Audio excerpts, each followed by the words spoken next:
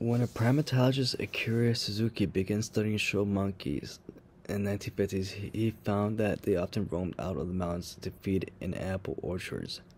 After a decade observing this behavior, Suzuki began to feed the monkeys in their mountains habitats by providing them with soybeans to eat.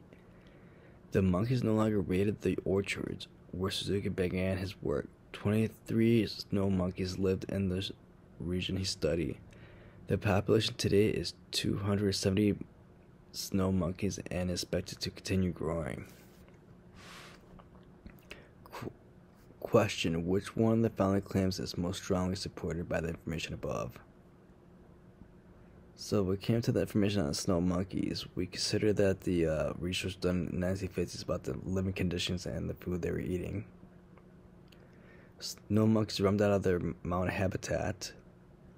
Snow monkeys also eat apples, orchards out of the mountains. Snow monkeys fed on soybeans in their mountain habitat. Snow monkeys no longer raided apple orchards. Snow monkeys no longer left mountains living conditions. Conclusion: snow monkeys population increased and continued. So based on this information that we have, we're going to go ahead and consider the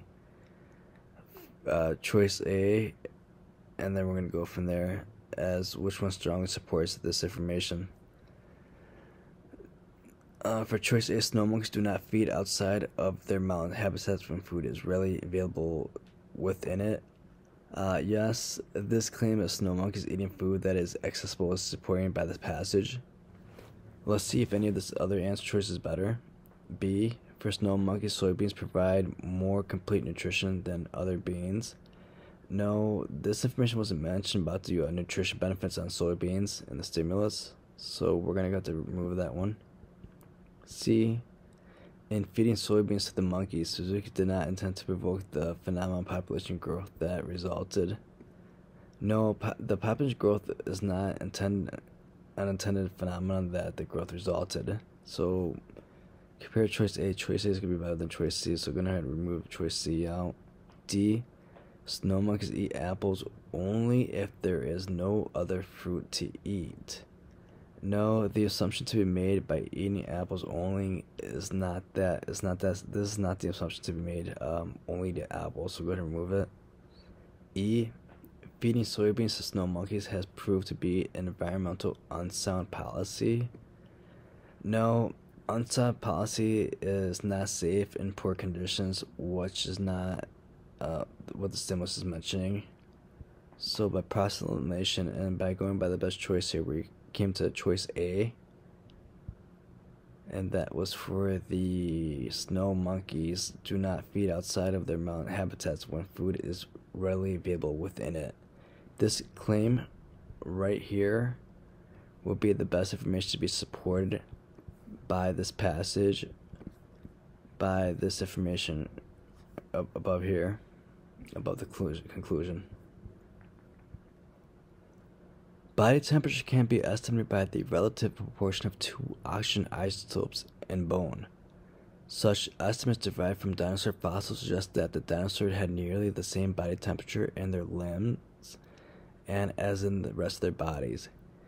Typically, the core body temperatures of cold-blooded animals today is much higher than the body temperature in their limbs. Thus, dinosaurs were probably warm-blooded. So this passage is going to be where you consider a question along with it, which the following issue most seriously weakens the argument. So basically, with this information, let's go ahead and figure out which one weakens the stimulus.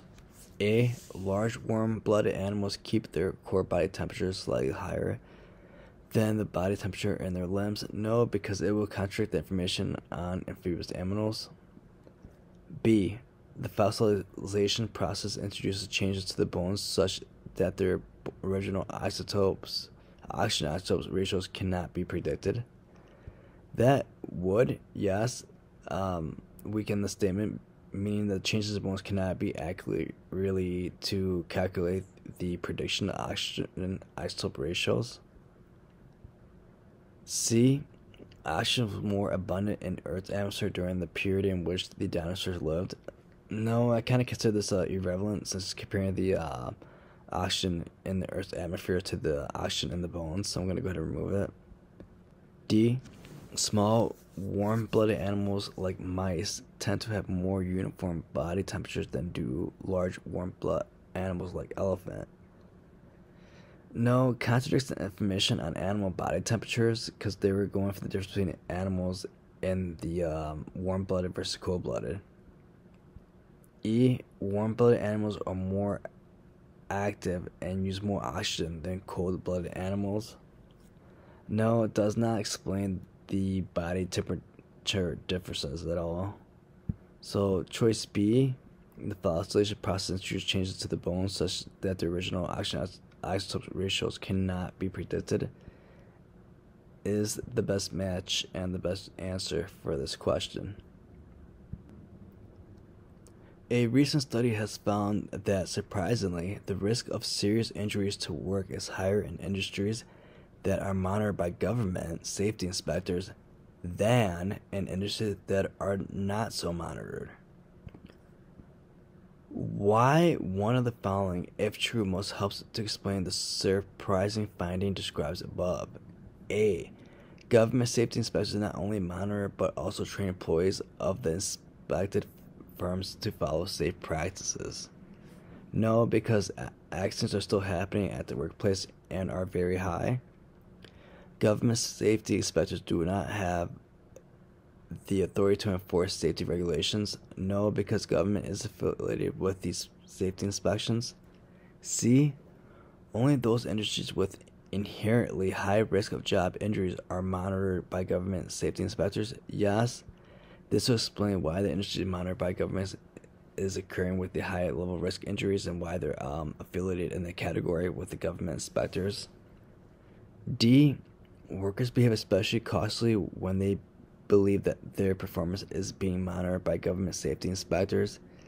Slightly less, but no evidence to support or not mentioned in the stimulus about the people being more cautiously when they believe they're being government safety inspected, monitored.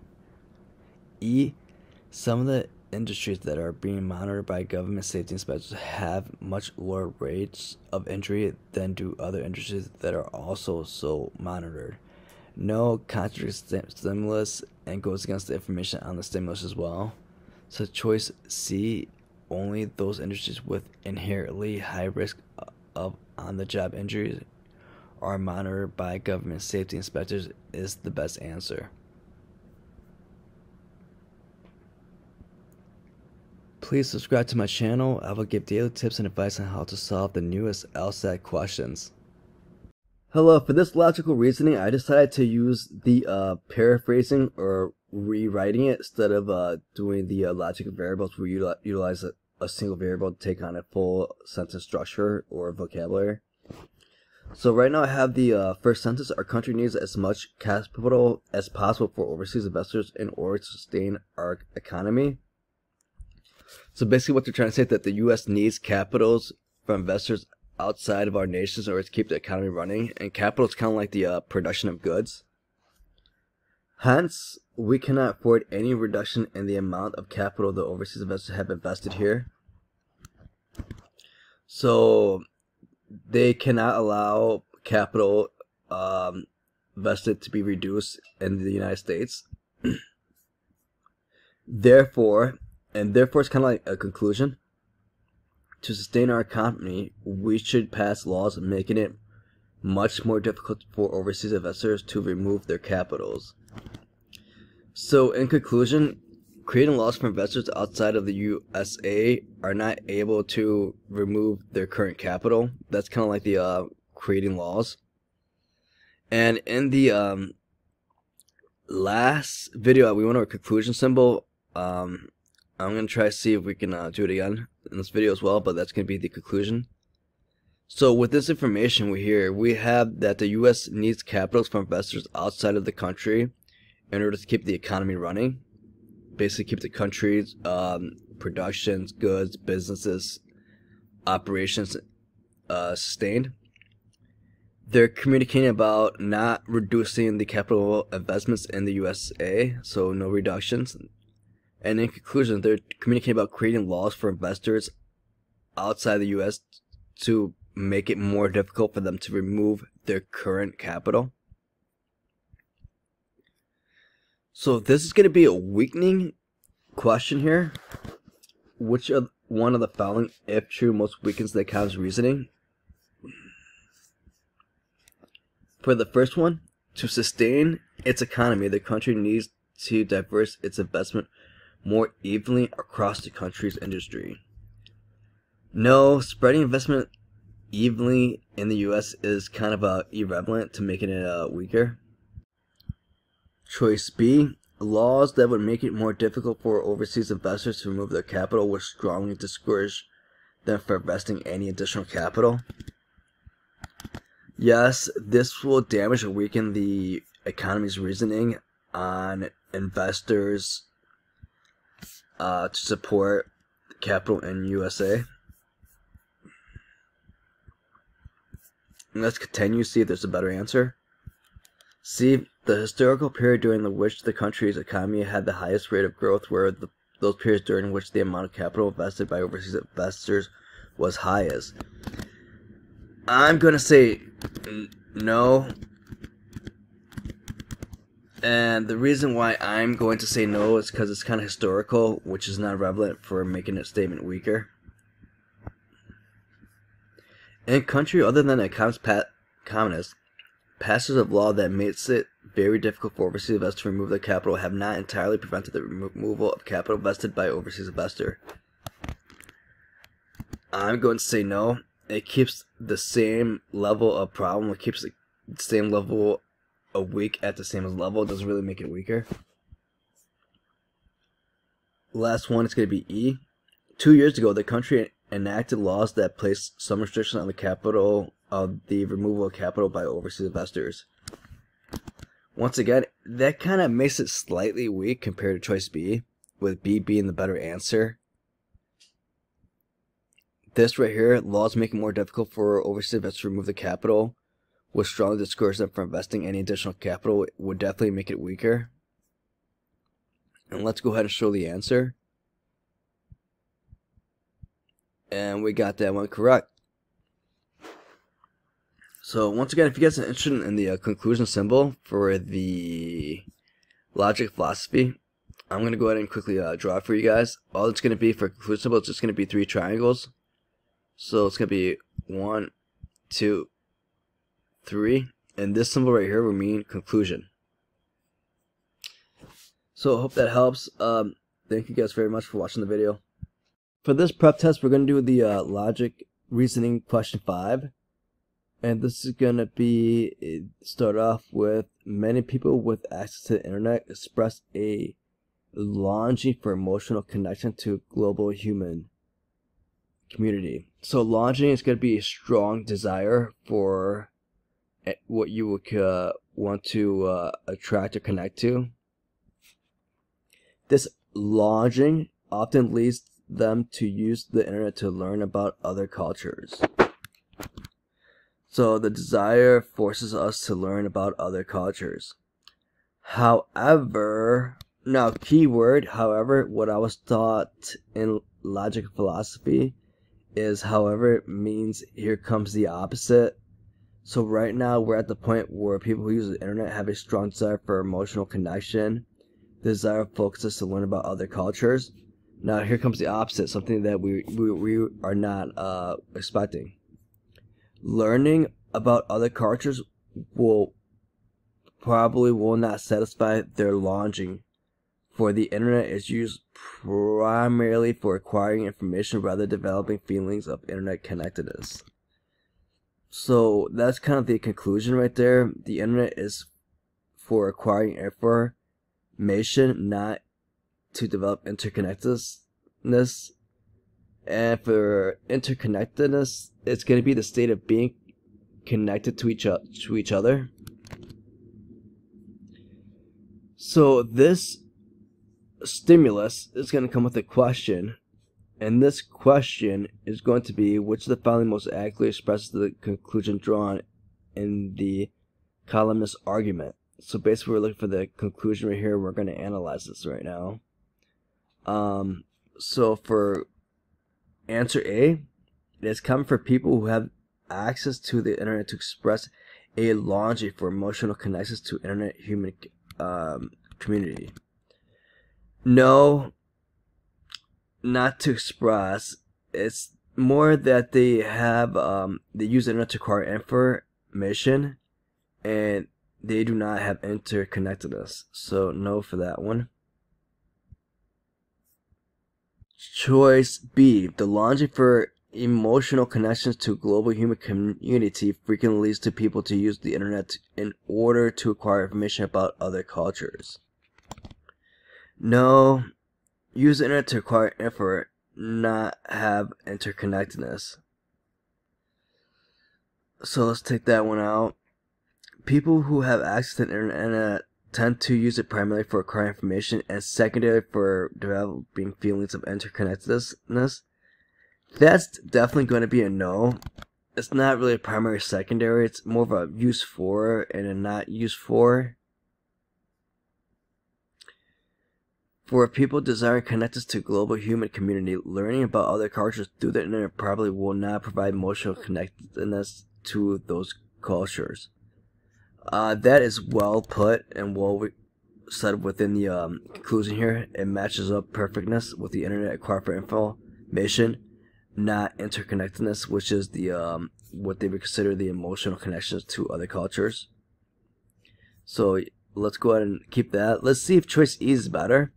When people long for connection to global human community, they tend to engage in a behavior that results in the acquisition of knowledge about other cultures, but rarely produce genuine emotional connections to those other cultures. That's slightly close, but E is going to be better. With the choice D is going to be way better with the information on the internet being utilized. E here is missing the internet. If you can see if I get a highlighter here, we have the choice D, which is going to state that the internet through internet. But however, in choice E, we're missing the internet here. So choice D definitely matches up with our conclusion what we have. So we're going to go ahead and choose choice D. And for the excuse me real quickly before I get out of this status.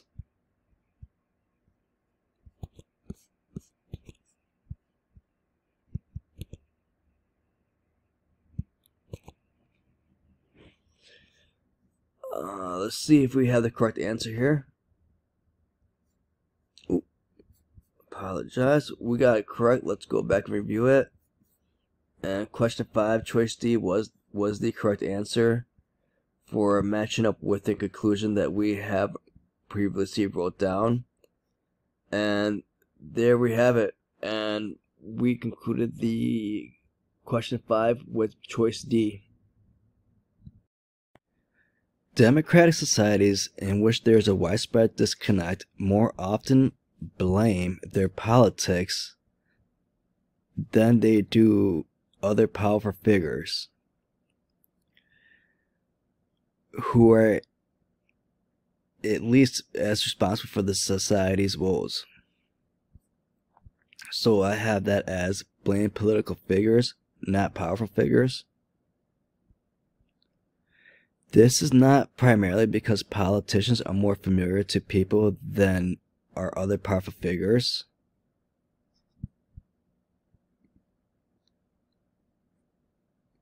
So, not because of familiar people than other powerful figures. Rather, it's because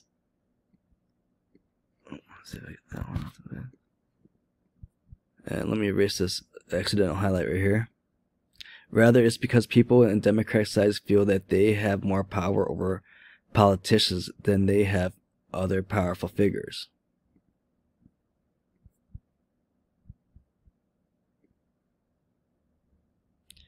So let me see if we can, for that second highlight, it's not because of familiarity or popularity. And for that third highlight, for the last sentence, I have more power on political figures, not powerful figures. Now, basically, this is only going to apply to democratic societies, all of this information that's in the stimulus. Now, this question type is going to be what you would consider a generalization.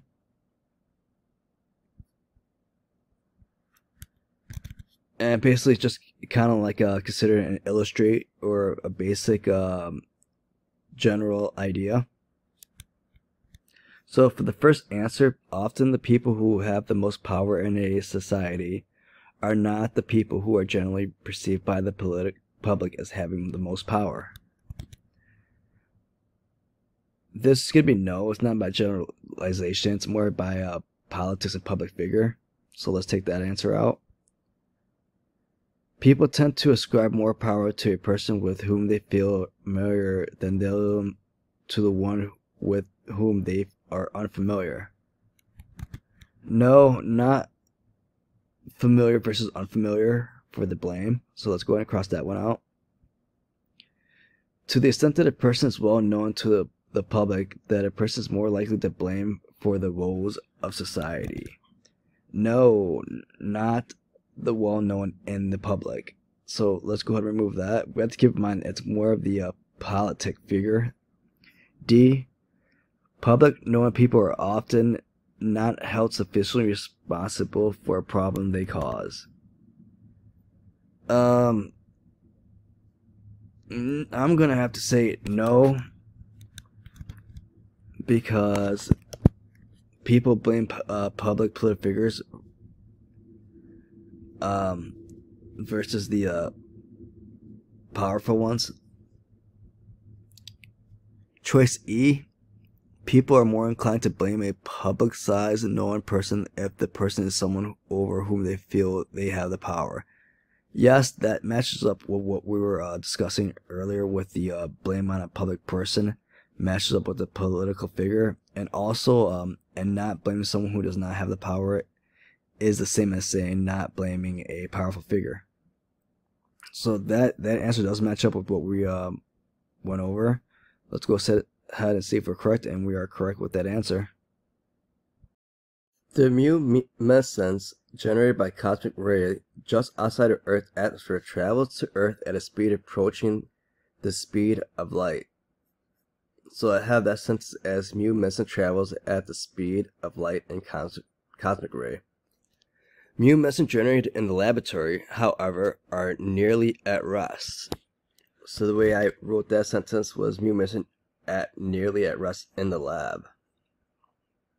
Luminescence generated in the lab typically decays in much less time than it takes for a luminescence to travel from just outside of Earth's atmosphere to our detection apparatus on Earth. So the luminescence in the lab decays in time from out to Earth towards in Earth. If luminescence travels through the atmosphere at a speed approaching the speed of light, typically decays as fast as they do in the laboratory, then we should detect only about 1/100th of the number we actually do detect. Apparently, luminescence moving at the speed near the speed of light. So we're looking for a conclusion right here, kind of like what would come after. And based on this information that I have right now, the luminescence travels at the speed of light in cosmic ray. Then the luminescence are nearly at rest in the laboratory. Luminescence in the laboratory decay in time from out to Earth into Earth, meaning that once it gets closer to Earth at surface, it starts to slow down speed.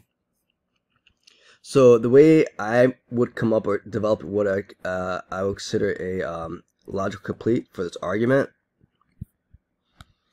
is by saying, well, the luminescence will eventually reduce in speed when traveling to Earth's surface. So that's kind of how I would have it phrased, and I'm kind of like the answers I'm looking for. So right now, let's look for the see if answer A is it. Take longer to reach Earth than was supposed. No, it's not going to take longer. It's actually going to take it's actually going to reduce the speed. It actually slow down. B are quite difficult to detect with available equipment. No, it wasn't really communicating about it's difficult to detect with the equipment or no equipment that they had. It was more of the reduction of speed. Are much less numerous than previously thought. No, it's not less important than it was before. They weren't signifying that the information is less important than it was before. Decay more slowly than movements almost at rest. Yep, that's what we have as far as the reduction speed. It's going to slow down in speed a lot more. See if the other answer is correct. E are probably not generated by cosmic rays. No. It wasn't the It wasn't that it was developed by cosmic ray. They had two different rays, and it was cosmic ray versus the laboratory ray. And the information was more on the reduction speed once it gets to the Earth's surface. So that kind of matches up with this choice right here, choice D, where it says decay more slowly than humus is almost at rest. And let's see if we got it correct, and there we have it. Buyer. As a buyer for a large chain of department stores, I will buy a garment only if it is fashionable and not too expensive for our clientele. The evening dress from the fall collection by Purity is certainly fashionable, but it is far too expensive for our clientele. Therefore, I will not buy that dress. So basically, it's saying that as a buyer for a large chain department stores, I will buy an item only if the item is fashionable, which is A, and not too expensive, which is B. So the item is A, fashionable, however it is B. So therefore the conclusion is going to be no. So basically from this question here, the pattern of reasoning is which one of the following argument most closely resembles the pattern of reasoning in the buyer's argument. If you look at the last sentence here, therefore I will not buy that dress, you notice that you have the first two answer choices that have the exact same meaning, therefore will not, and they also says therefore will not. So those two are closely resemble with these identical to the stimulus. So between these two right here, which are close to the most choice, for the one that's going to be more closely resemble, the pattern of reasoning is going to be these two. However, this material in the snow is more natural in nature, dealing with the water molecules, and this material used in choice B is more the clothing material utilized more in the gourmet. So choice B is what you are going to be considered more in position to be related to the stimulus, which we just discussed. And for the answer is going to be B. A stuffed animal, in order to pass inspection, must be free of sharp edges and completely sealed. This stuffed hippo is free of sharp edges, but is not completely sealed. Therefore, this hippo will not pass the inspection. So this choice B, which I have right here, is going to be similar to the stimulus that we have on top of here. So let me go ahead and put B. This is going to be choice B, and then this is going to be the stimulus that we have here,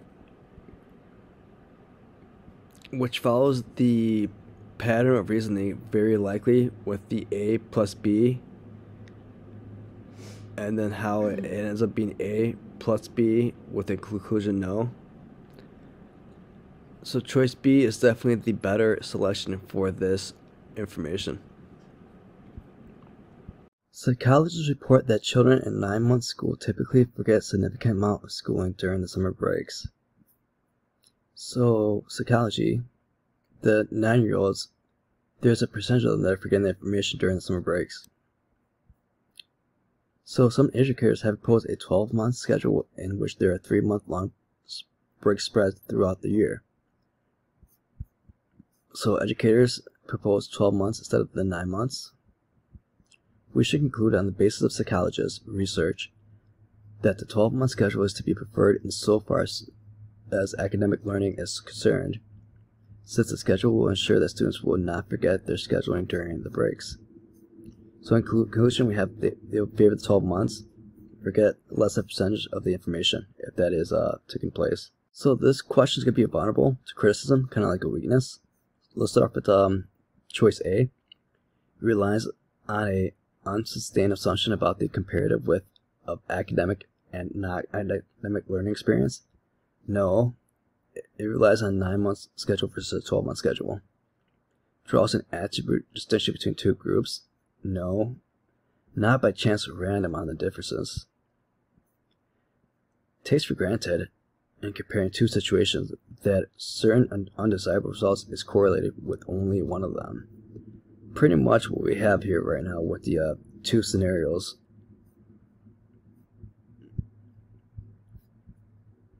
D. Fails to show the data on which the psychologist's conclusion were based was adequately representative of children and the population as a whole. No, data was based on adequate representation. E. Claims to accept a view, but then rejects it in the course of argument. No, it does not accept one view, then rejects it. Between C and E, C is a better choice with the two situations that's similar. Let's go ahead and check if we're correct. And we got the answer correct. The Industrial Revolution decreased the value that the society conferred on physical labor because it enabled unskilled workers to quickly produce goods that firmly took skilled craftspeople long periods of time to produce. So for that sentence, I have the Industrial Revolution values in physical labor. Clearly, our most important intellectual skills which similar by the value by electronic data processing technology. So for that premise, I have unskilled workers quickly produce goods rather than skilled crafted for the prior sentence. However, the analogy parallel is using intelligence versus the computer, as the computer is quicker. Computations that once took skilled mathematicians a long time to perform can quickly be performed by moderate, well-trained high school students using computers. So second premise, high school students with computers are considered to be in a position that are at the same level as a skilled mathematician. So we're going to go ahead and look for a weakening, because this could be a weakening question. So which of the following is true most seriously weakens the argument? We have A. Much industrial machinery is now designed and built with the aid of computers. Slightly yes, because this shows that the aid for computers are going to assist, so we could possibly choose that. Before the electronic data process technology, improvements in mathematical techniques reduced the amount of time it took to perform computations. No, it's not really about the mathematician techniques. More about the history on the computer being able to be utilized as quicker method. On average, skilled mathematicians tend to be much younger when they are in their most productive years than they are skilled craftspeople. No, I consider that kind of irrelevant. It's more of a system with technology and computers rather than the skilled math versus the skilled craft people with the age difference. So I'll get rid of that one. D. The intellectual skills that society value most highly are not computational ones. Yes, that would definitely weaken or lessen the stimulus, because it's showing that we gather information from a computer rather than intelligent people. It's kind of what we rely on database electronically. Let's see if E is better. Electronic data process technology has been enable people to perform some tasks that previously could not be performed at all. Slightly less with people able to do new tasks with computers, but for this choice right here, choice D is more the definitely one that could weaken or lessen it. So we're gonna go with choice D, and we are correct with that answer. Wounds become infected because the break in the skin allows bacteria to enter. Infection slows healing. Often bacteria-killing ointment is applied to wounds after they have been cleaned.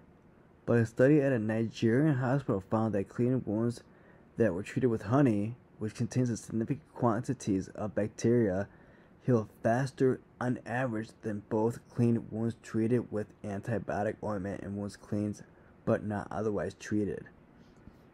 Question: which of the following, if true, helps to resolve the apparent discrepancy between the results of the study and the stated facts about wounds, bacteria infection, and healing? A. Wounds that have simply been cleaned with soap and water and not otherwise treated heal faster than wounds that have been cleaned and then treated without antibiotic ointment.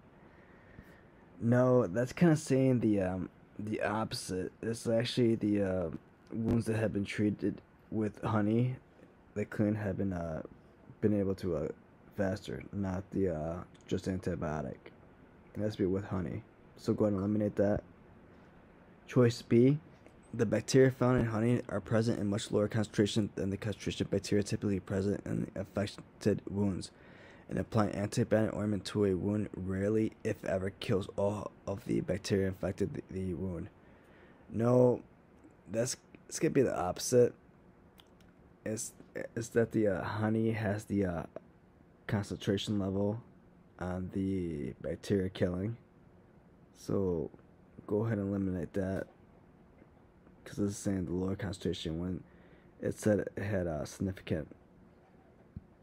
Choice C: honey has properties that inhibit the growth of bacteria in wounds, including the bacteria that honey contains, and antibiotic ointment damages sensitive wounds tissue with slow healing.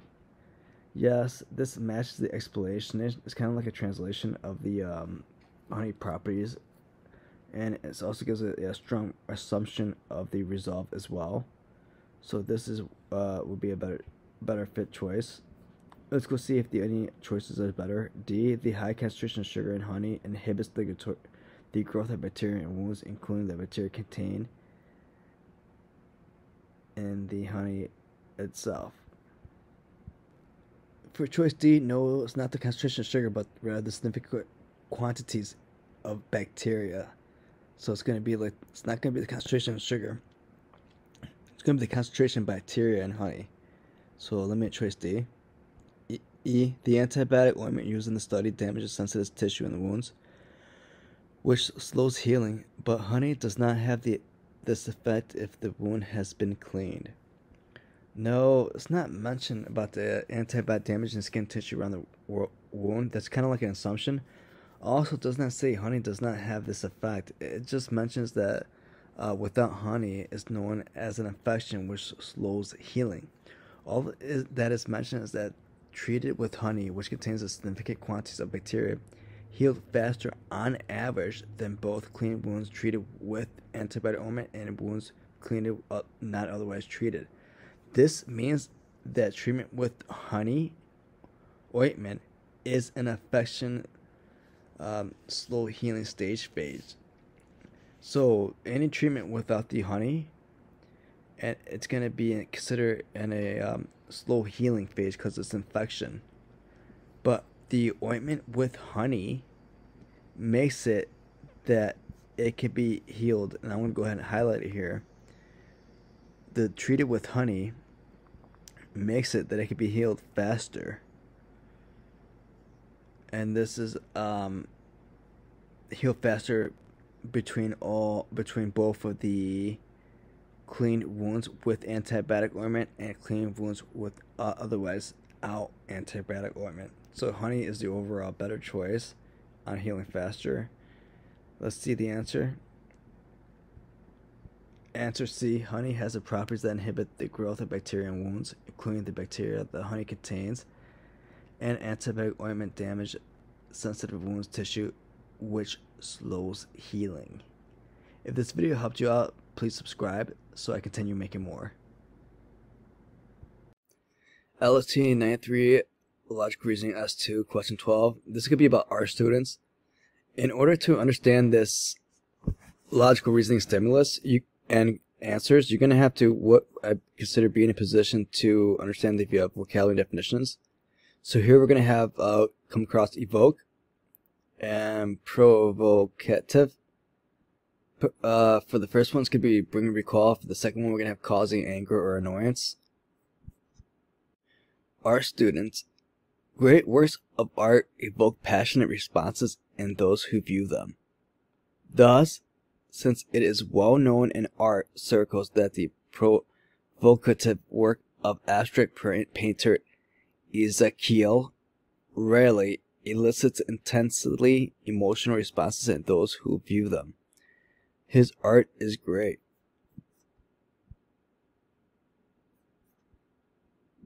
From the stimulus here, I have this information I came up with.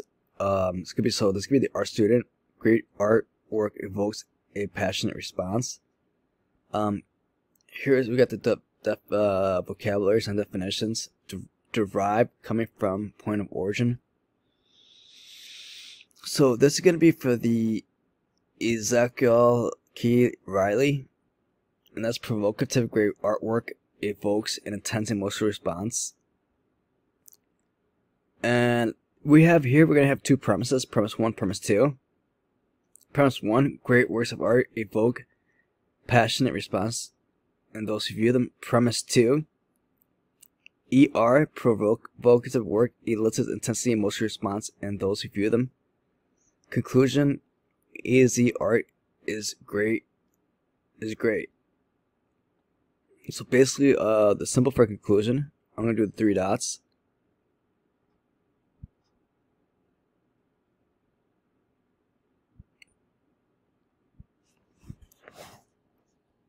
Those 3 dots right there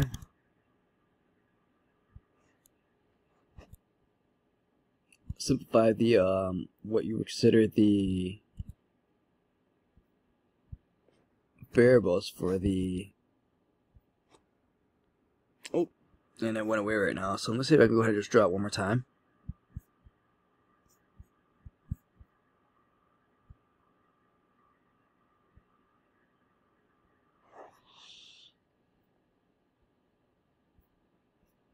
So those 3 dots could be the conclusion symbol for the this vocabulary here, conclusion. So P1 plus P2 equals the 3-dot triangle, which is the conclusion of Riley artwork. Hope this makes sense with the premises being P1, P2. This could be utilized as the conditioning as well that draws off the conclusion. So for the information I have in a single sentence, the initials ER for the artist Riley. Great proactive artwork evokes intentional emotional response from the viewers. So the question I have here, or I should be saying the question that's being brought to us, is going to be which one of the following most accurately describes a flaw in the argument reasoning. For the first answer choice here, we're going to go ahead and take our time right now. It says right here, one of the premises used to support the argument's conclusion assumes the truth of the conclusion. So once again, I hope we have the understanding of the conclusion being that Riley's artwork is great. And also, what I would like to do here is go ahead and point out that the premises here are going to be the P1, P2, which is a great work for artwork. For the guys who don't know what I'm talking about right here. Go ahead and put check mark. So, assumes the truth of the conclusion. Basically, they believe that Riley's art is great. We're going to go ahead and say no at this moment, because we're looking for the flaw, which is going to be the error that's going to be more accurately describing the conditioning. And for this flaw here, we're going to have, it's going to be kind of more of a circular reasoning, as the Riley's great artwork and the response of intense emotional of his artwork could be great.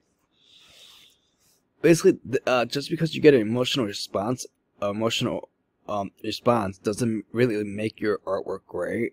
It's kind of considered a circular reasoning, or a kind of a consequence, as the ad harmony logical fallacy. So let's go ahead and see if we can remove that here.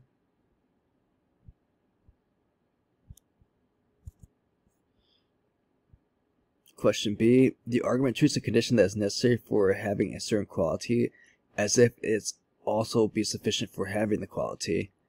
That's kind of like the position we're in right now with the circular reasoning consequent. It's kind of the P equals Q. Basically, the Riley's great work equals response emotional intensely.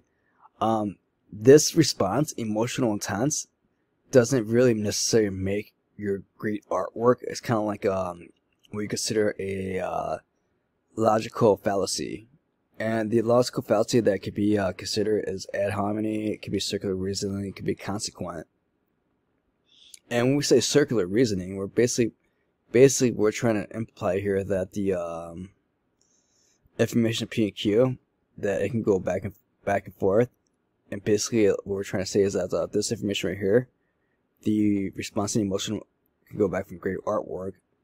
However, that's kind of like not true. We know that the letter Q is the letter Q. Doesn't make it P. So that's kind of like the flaw here. And we know that great artwork, it doesn't need to receive a emotional intensely information. So that's kind of why this would be a better position to argue with, because from here you can use the circular reasoning consequent to describe the flaw in the argument. Let's see if the other answers are better. C, the argument misapplies a general claim about the members of the class to a typical instance of the class. No, not one member individual versus a member of group. Remember, look for the best answer here, and the best answers, we're going to look for the what kind of challenges him being a great artwork. D, the argument contains a generalization derived from an insufficient number of instances. No, not a common generation derived, or what you would consider coming from. It's not really not sufficient data. E, the argument draws a conclusion that expresses a value judgment from premises that do not involve. No, the argument does draw a conclusion, and it does come from premises within a statement. And this right here could be the premises P1, P2, and this also could be the statement as well, as P1 plus P2 equals the conclusion. So the best answer choice we have here is the argument treats a condition, the P1, P2, necessary having a certain quality as if it's also being sufficient for having that quality. So basically what you're trying to say is that the artwork is great based on having a passionate response and also having a provocative work elicit intensely emotional response, which is not necessarily true. That you don't have to have those qualities to make it what you would consider great artwork. And also, too, great artwork doesn't necessarily fall into these categories as well, as it could be fall into other categories necessary too as well. So it's kind of the we consider the P equals Q, and also kind of consider that the conclusion could be great artwork, and basically kind of considering taking this position here as necessary being the having the quality of being that trait. In Northern Europe, archaeologists have discovered 400,000 years old sharpened wooden poles alongside flint cutting implements and the remains of horses. Since it is normally assumed that Homo sapiens did not inhabit Europe prior to 200,000 years ago, this discovery efficiently disproves the widespread belief that the human-like precursors of Homo sapiens were entirely gatherers and scavengers and did not hunt. Question: which one of the following, if true, would add most support to the argument? So we had the information 400,000 years ago. The wooden sharp poles remains of horses. However, we have a percentage of Homo sapiens did not inhabit 200,000 years ago, which kind of makes this kind of contradictory, even though they said the Homo sapiens are the ones that would be able to have the ability to what you would consider really wooden sharp. So this, what you consider information, debunks the what you consider the Homo sapiens not happening 200,000 prior. So that means that before 201 or before that, there were no such things because of the discovery 400,000 years ago. So basically, with these choices A, B, C, D, E, we're going to try to figure out which one added the most support to the argument.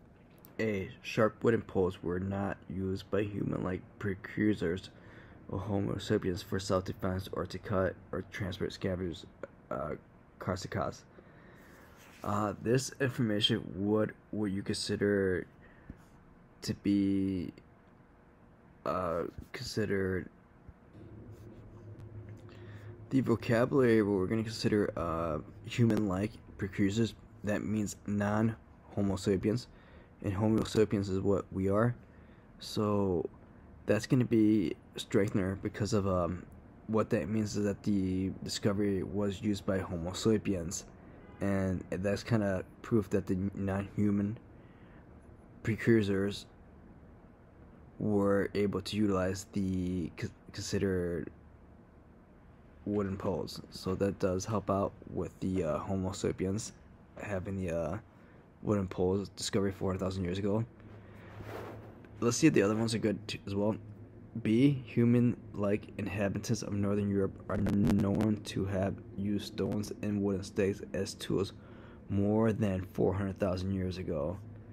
No, the vocabulary human-like, it's gonna be non-Homo sapiens, and that kind of contradicts the information with the sharp wooden poles. So we're gonna go ahead and eliminate that one. C. Homo sapiens evolved from a human-like precursors at least 200 years earlier than is normally assumed. I'm gonna say no, just because it's once again, it's gonna be saying that the human-like precursors at least 200 years earlier, which means that the non-Homo sapiens precursors were at least 200 years earlier and before that as well, which is kind of like not what we look for the Homo sapiens, because Homo sapiens are gonna be the one that have the ability to do the wooden sharpened poles at that time frame, not the human-like. So go ahead and eliminate it. Choice D. The human-like precursors of Homo sapiens develop widely divergent pattern of behavior in the very different ecosystem they inhabited. No, this supports the human-like once again, and then it also supports the human-like behavior. So that means the human-like precursors is going to be supported by this information on D. So go ahead and eliminate it. E.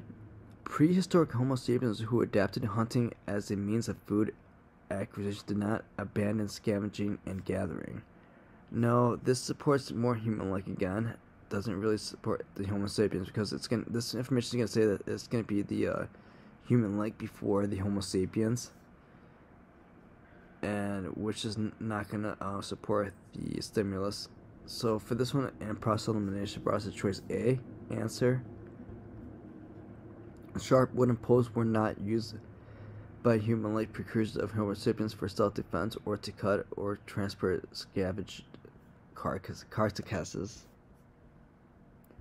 Politician or public libraries are open only on weekdays and generally at times when most children are at school and most adults are at work. Hence, most taxpayers and their families have few opportunities to use public libraries. Therefore, no new taxpayers supporting the library system should be approved unless the library hours are changed to better suit taxpayers and their families.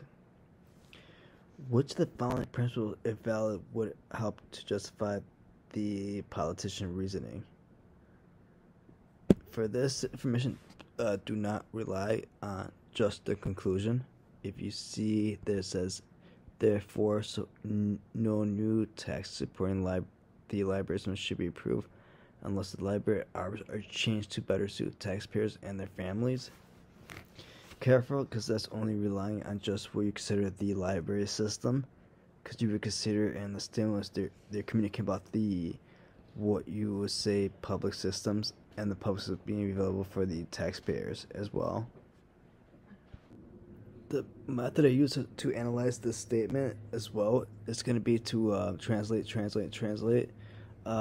you translate the conclusion, it's going to say no new text supporting unless the library hours. Basically, what that means is going to say that therefore new text supporting the libraries should be approved. The library hours are going to change. So with this information in conclusion, the only thing it doesn't mention inclusion is just public, and that's why it can trick you if you don't what you consider. If you just choose the conclusion, you're not going to be aware of the vocabulary public that they're utilizing and the stimulus, which is going to help you out with the answer choices. So let's go ahead and see. Let's see if we can answer. A. Libraries and other public facilities that serve as an educational purpose should be made as convenient as possible for taxpayers and their families to use. No, nothing about improving new taxes, and not only libraries and educational institutions. So let's just go ahead and eliminate that one right off the bat. B. If use of public facility is made more convenient for taxpayers and their families, then new taxes supporting the facility should be approved. No, more convenient should be choice E, is what you consider better wording. So hold on to that one right now. C, taxpayers who have plenty of time of opportunities to use a public facility should have to pay tax to support their facility. No, taxpayers' money should be used to support. This is kind of saying the opposite of what the taxpayers' money should be used for. So go ahead and get rid of it. D, the best way to increase usage of public libraries is to change the library hours for the convenience of most people. No, this is only communicating out the only public libraries, so go ahead and eliminate it. E, a new tax supporting a public facility should be approved only when most taxpayers have ample opportunity to use the facility. Correct. Ample is going to be more than enough, so that's why choice E is better than choice B. It kind of matches the exact conclusion, because if you look at the conclusion here, it's going to say therefore no new tax supporting the library system should be approved unless the library hours are changed to better suit taxpayers and their families. If you look at the double negative no and unless, it kind of matches the conclusion here. And new tax supporting a public facility should be approved only when most taxpayers have ample opportunities to use the facility. Answer E, a new tax supporting a public facility should be approved only when most taxpayers have an ample opportunity to use that facility. If this video helped y'all, please subscribe so I continue making more. The introduction of mass production technique is modern industrial economies allow the owners of industries to lower prices because they could employ fewer workers, many of whom they require little training. So, intro to mass production technique, referring to owners of industrial. For those guys who are not familiar with the word employ means to give work to. And industries is going to be the economic activity processing raw materials and manufacturing goods. The lower prices allow workers to buy goods that previously would not have been able to afford. So for that premise, we're going to go ahead and go to the next sentence. But since jobs for workers with little training are more vulnerable to elimination than those for more highly trained workers. So basically, it's saying that the conclusion that the lower the prices, premise fewer workers, and those workers have low training. Conclusion, the fewer workers are able to buy goods because of this choice and how they chose to lower prices. So the last sentence here, vulnerable to eliminate for work, rather highly skilled. So basically, trying to come up with a which of the following most logically completes the argument. So we're gonna say that the owner industries are what you consider in a position to eliminate work, and the workers have what you consider a sense of vulnerability. So to keep up, they decided to lower the prices, and by lowering the prices, they were hiring what you consider workers who were low training, unskilled, and these fewer workers could purchase the goods. So basically, trying to find a how would they logically complete this, and that's kind of like the way I look at it right now, is that the industry owners basically because of this decision on what you consider on lowering prices, their method has a vulnerability to the workers on their position of having that job, kind of like their sense of security. So let's try to see if we can find a sentence here or an answer choice that kind of matches what we're communicating about. A. Highly trained workers have more purchasing power in modern industry economies than workers who are less trained. No. Highly skilled workers do not have more purchasing power, so we're going to go ahead and get rid of that. The introduction of mass production techniques has decreased benefits for workers, and as it has increased the profit for owners of industries. No. It's close, but the benefiting being reduced or eliminated is not really what's being reduced or eliminated. It's kind of like the workforce, if that makes more sense. Even the highest paid employee in modern industry economies are never able to achieve job security. No. Not the highest paid employees are the ones who are being impacted. D. A source of increased purchasing power for workers in modern industry economies are also undermine their job securities. That's kind of where we're matching up here with the owners of the industry having their powers of purchase. It kind of gives the workers a undermine, which challenges their work position level as far as being able to secure that work for a commitment. So that answer kind of matches up. Let's see if E is better. The percentage of workers who can afford to purchase goods produced by modern industry techniques is shrinking. No. The workers who can purchase goods is not shrinking. That's kind of not the way logic complete. So between E and D, D is definitely better. I'm going to take choice E out and see what we left with the answer. And we got to correct D. A source of increased purchasing powers for workers in modern industrial economies are also undermines their job security, which matches up exactly what we said before with the stimulus. Child psychologists have found that most children are under the age of 6 are egocentric and selfish in the attitude towards animals. Ordinarily, it is only between the age of 6 and 9 that children begin to understand that animals are independent creatures with their own feelings and needs. Hence, most children should not have pets until they are at least at 6 years old. Question.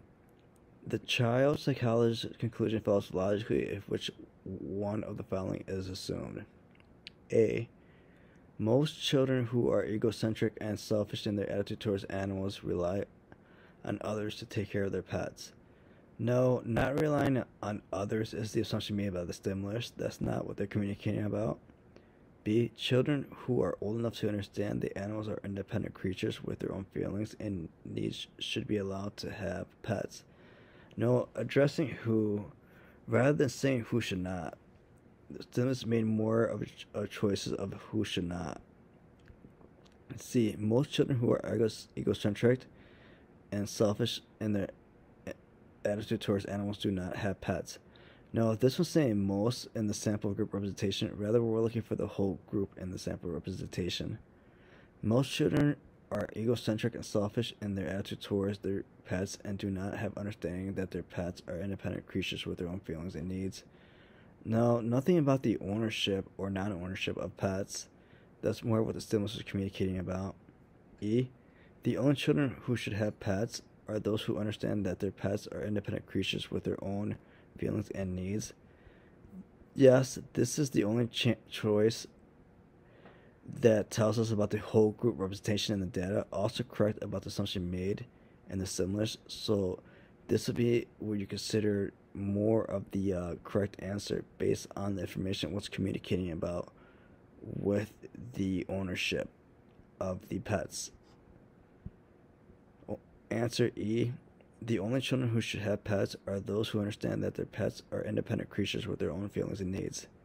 If this video helped you out, please subscribe so I continue making more. The average tax refund received by taxpayers and use tax preparation service is about 50% higher than the average refund by those who do not. So if you want a large refund, you should use tax preparation service.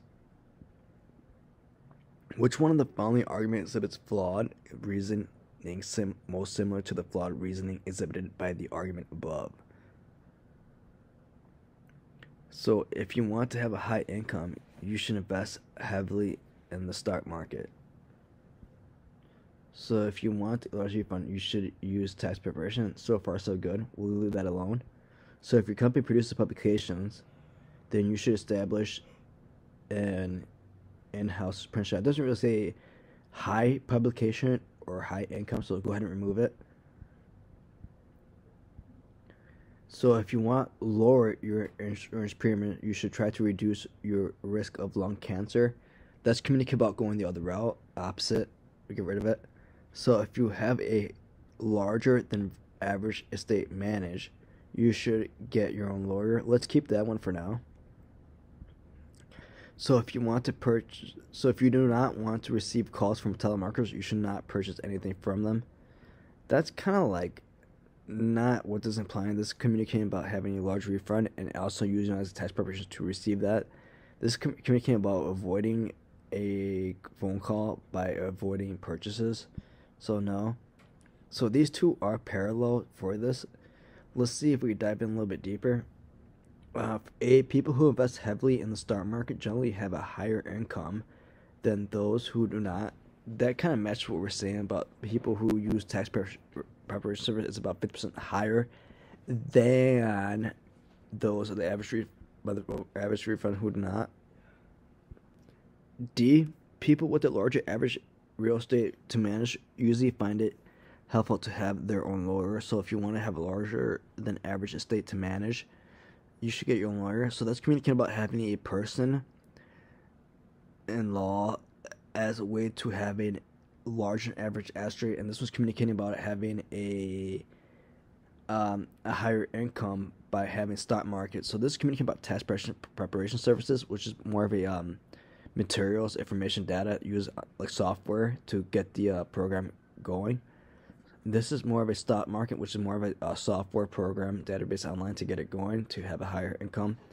And also higher income is also kind of like a larger refund and base. So this is more similar to the stimulus. So let's go ahead and choose that for now. And choice for this one's going to be answer A. People who invest heavily in the stock market generally have a higher incomes than people who do not. So if you want to have a high income, you should invest heavily in the stock market.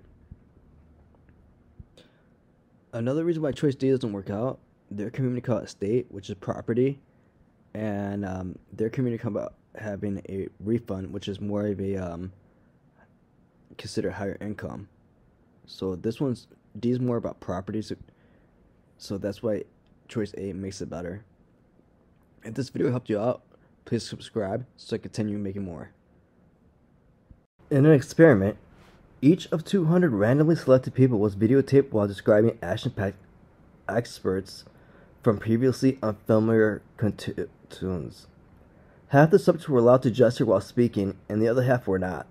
Those who gestured spoke more quickly and repeated themselves less. This indicated that gesturing helps speakers quickly find the phrase they want. Question: which one of the following, if assumed, enables the conclusion in the argument to be properly drawn? A. Ordinarily, almost everyone regularly gestures when speaking quickly and with little repetitions, regardless of the topic being discussed. Choice A is going to be incorrect because it's missing the purpose of collecting data and information. It doesn't communicate about collecting the data information. So with that being said, we're going to go ahead and minimize it. We're looking for information that's going to be related to the gesturing while speaking. And this information that they're collecting for is kind of like they quickly phrase what their research speakers want. They want the to find the phrase as quickly as possible. Let's go with choice B. The cartoons were chosen by those who conducted the experiment and were selected from a variety of sources. This information is considered irrelevant about the cartoons collected for the experiment. It's not really the purpose of the passage was dealing with the selections of the cartoons. So that's kind of like irrelevant at the moment. C.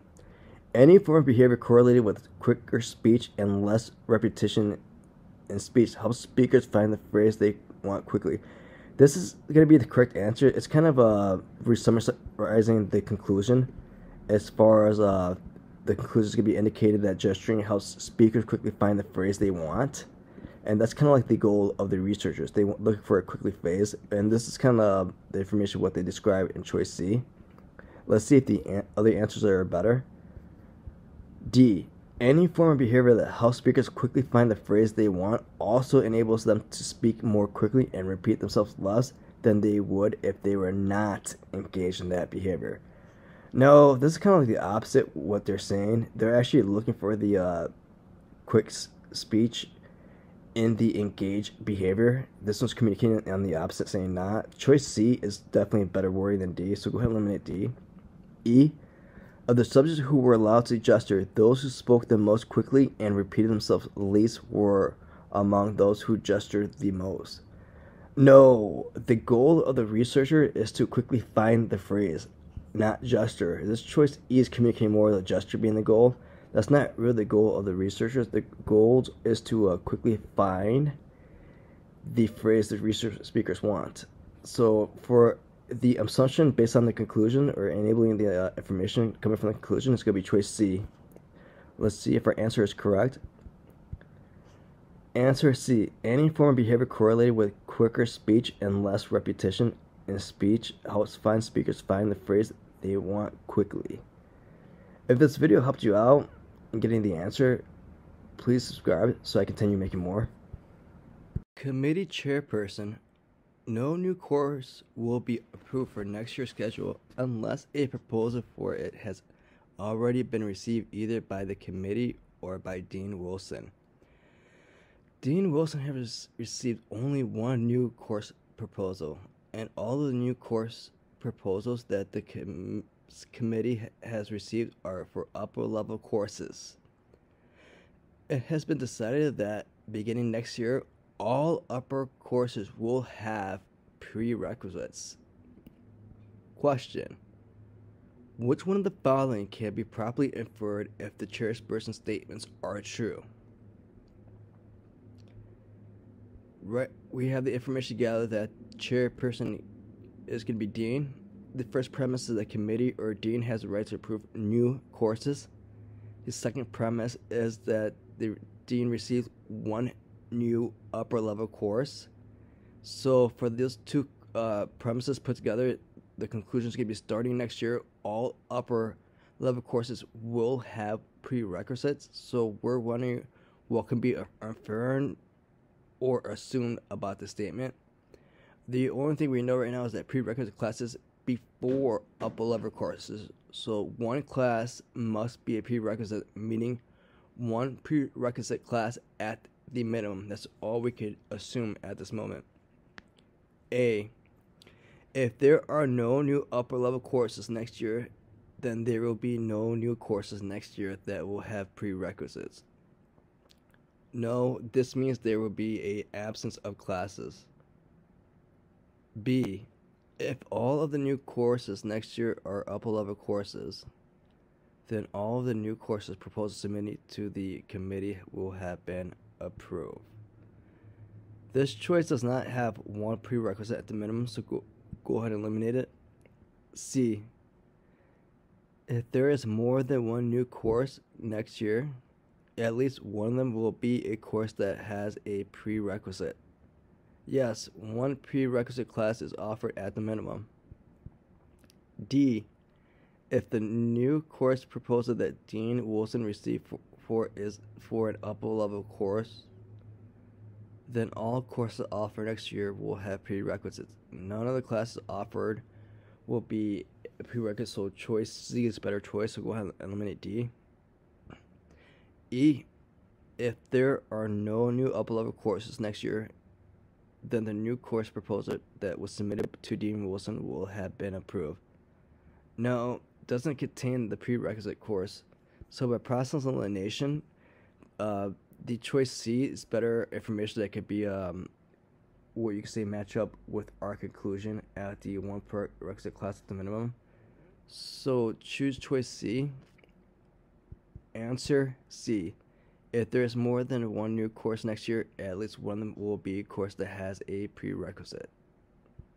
The Locrian process in a bony part of the Mammalian's elbow.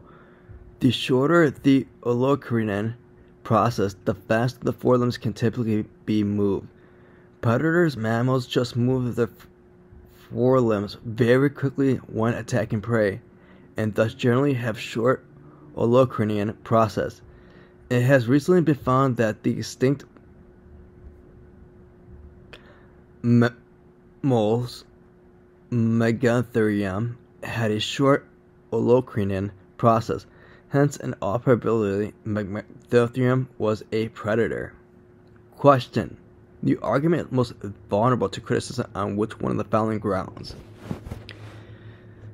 A. It fails to address the possibility that the most mammals with shorter Locrian process have not been predators.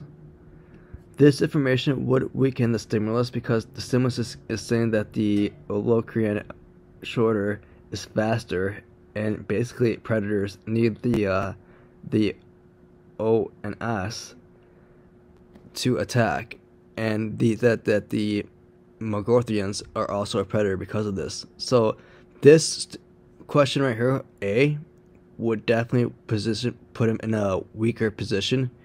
Basically, it's saying that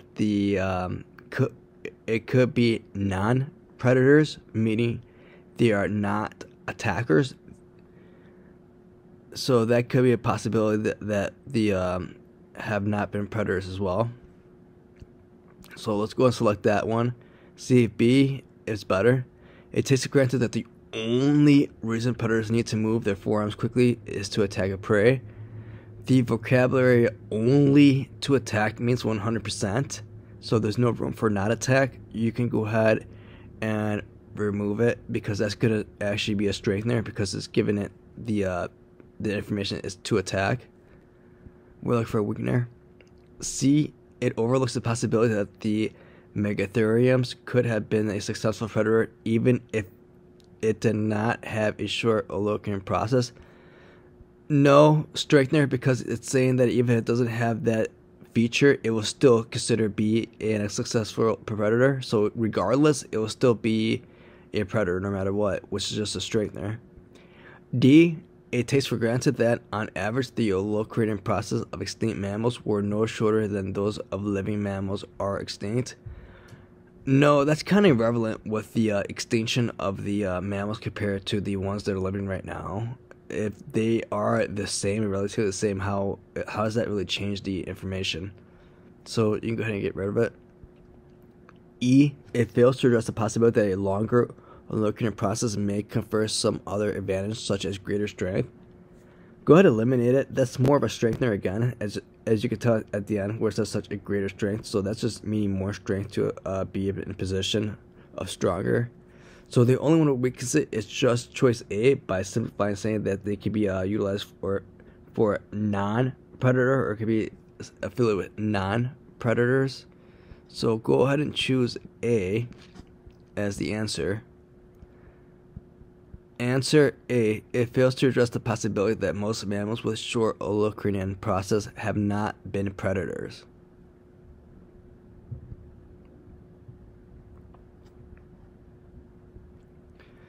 If this video helped you out, please subscribe so I continue making more.